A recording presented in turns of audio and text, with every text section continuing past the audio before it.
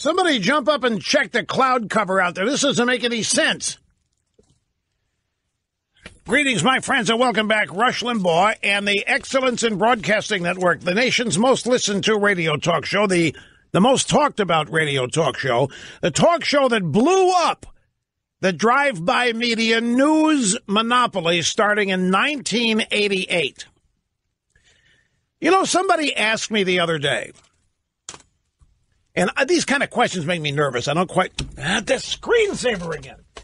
Hang on just a second. I'm sorry to be so distracted by this, but I've got...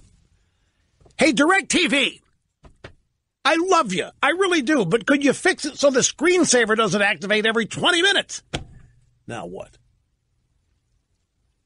Oh, well. Some kind of signal. Anyway, somebody asked me the other day, have you ever thought about what would happen?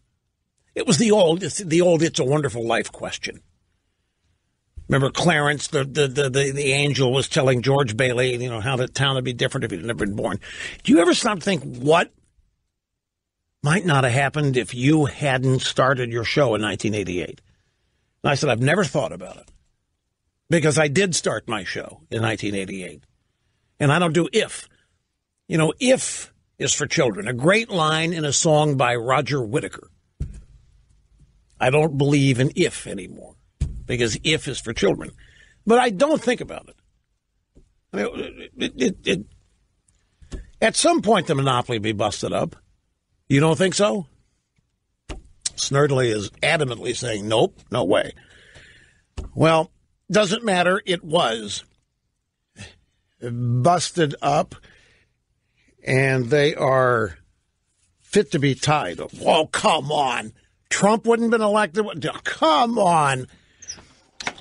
Well, okay. That maybe we wouldn't have had the Congress in 1994. Maybe that. But this other stuff, you're going a bit far.